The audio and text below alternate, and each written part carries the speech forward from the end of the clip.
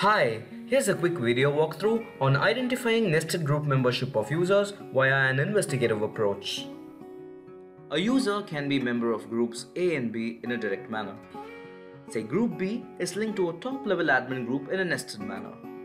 We are aware that the native Active Directory users in Computer Console can't really help you figure out the nested group membership.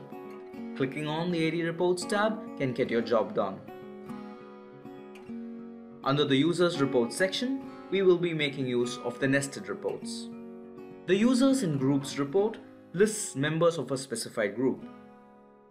On the other hand, the Groups for Users report gives you the selected users group membership both in direct and in nested manner. Clicking on the Groups for Users report.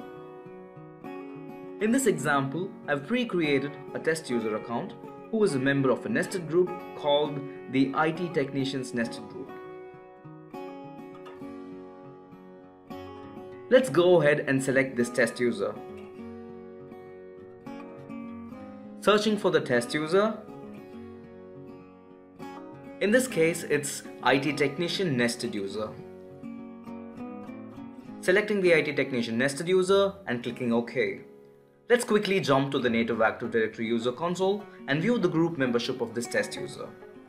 Clicking on the Member of tab, the user is shown to be a member of the Domain Users Group, the IT Technicians Group, and the IT Technicians Nested Group. It's pretty evident that only the direct membership are visible right here. In this case, 3 groups. Let's get back to AD Manager Plus and generate the report to find out the actual group membership of this test user. Generating the report.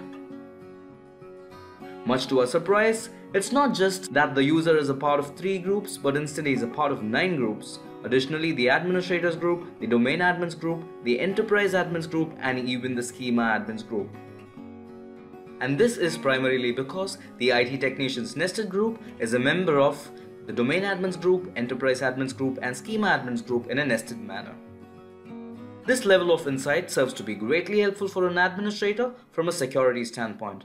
In case if you think the group memberships are wrongly set, you can select the unrequired groups from the very same report and remove their membership. So there you go, we've successfully identified the nested group membership for a specified user.